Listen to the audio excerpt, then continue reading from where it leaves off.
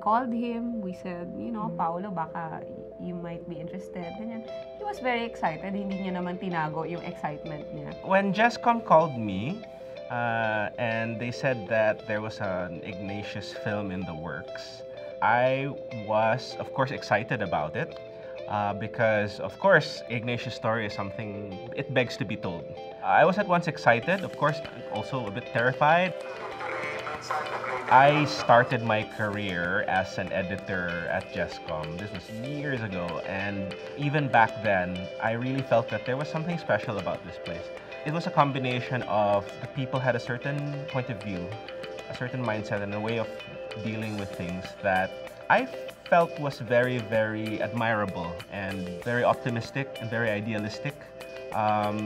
Since then, I've gone on to work with a lot of different companies, but I feel that JesCom will always have a special place in my heart, simply because this was the first time I was in a community of peers, of fellow professionals, and people that I liked and I admired.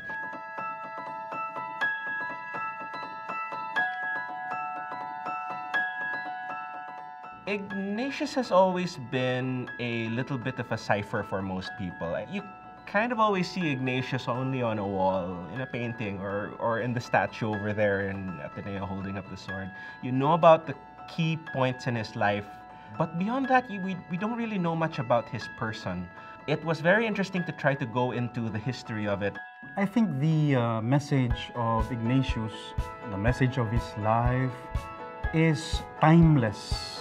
It appeals to generations, well, in the past and now and in the future. Why? Well, it's a story of a man looking for meaning in life. Every man, every woman asks himself or herself, why am I here? What can I do to make my life meaningful?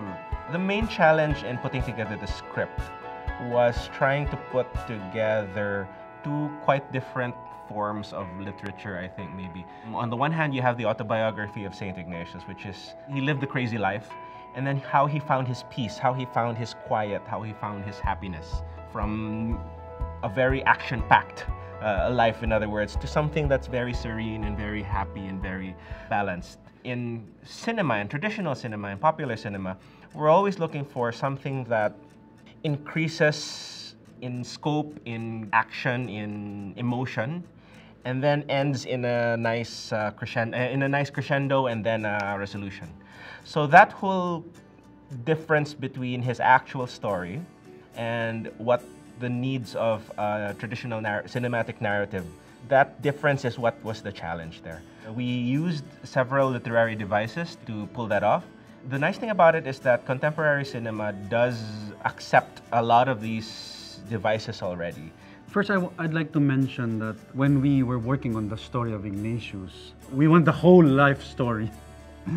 But we later on realized that it was too long a story to tell. It would be very costly for us to go to Spain and France, where he studied, and then end up in Rome, where he became the leader of the Society of Jesus. So we decided later on to just focus on his conversion.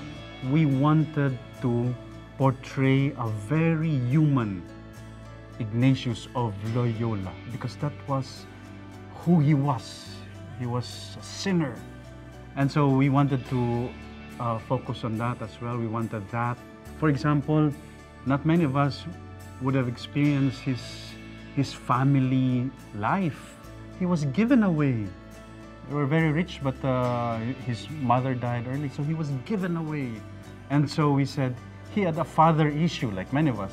So we wanted all of that in the story, because all of that helps to write the real story of Ignatius. We had all these experts to advise us, and they were part of the process in the crafting of the script. It was crucial for me, and I think for the whole team, that the whole process of putting together the film and the story was guided by the Jesuits themselves. Because in the end, this is the story of their founder. This is their story. So it was very important for us to get the major things correct, like how his philosophy came about, how his spiritual exercises came about, what are the major tenets of that philosophy. the teachings that he eventually shared with his followers and eventually became the bedrock of Jesuit teaching and education and all that. I think it was very helpful, useful, crucial even that the Jesuits helped shape the story.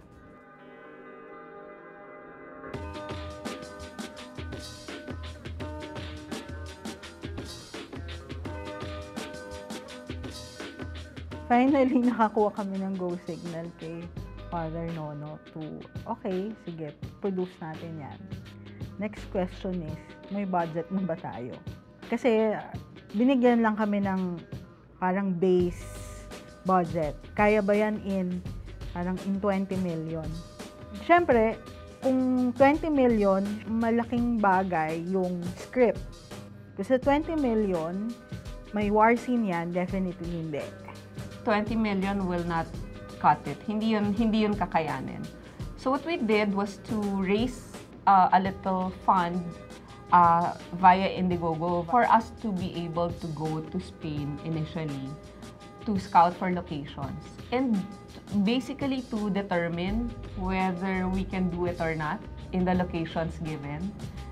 Also, we went there to audition the cast, no?